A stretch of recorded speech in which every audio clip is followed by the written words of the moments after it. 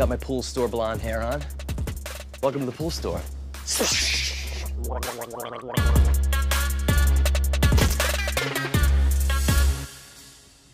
Hey, how are you? Good, how are you? Good. So I grabbed this about a week ago. We kind of had it running for about a week, and it's just not working. Okay. I have the receipt and whatnot. I don't know if it's effective. We can just swap it out. Yeah.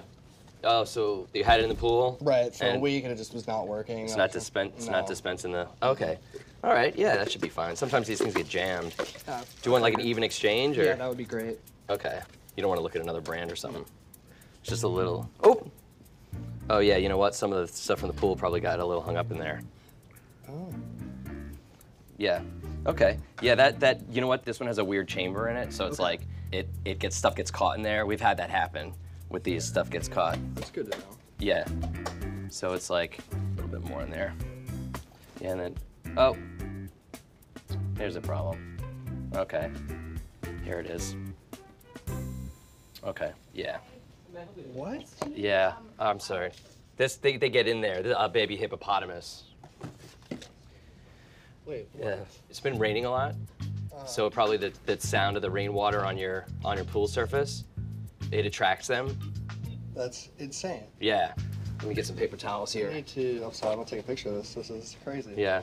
Let me get his little belly doos. There he goes.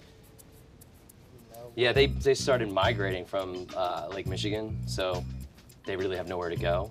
So hippopotamus have been a big problem in a lot of the pools and hot tubs. That's so crazy. You're not the only one.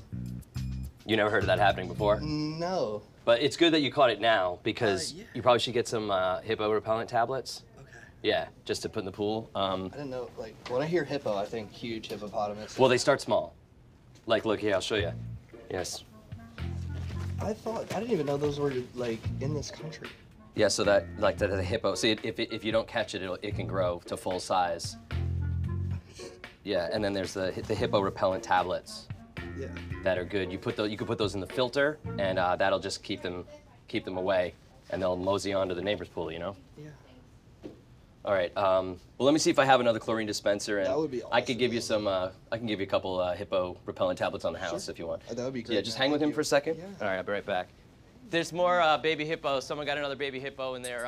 It was in the chlorine filter this time.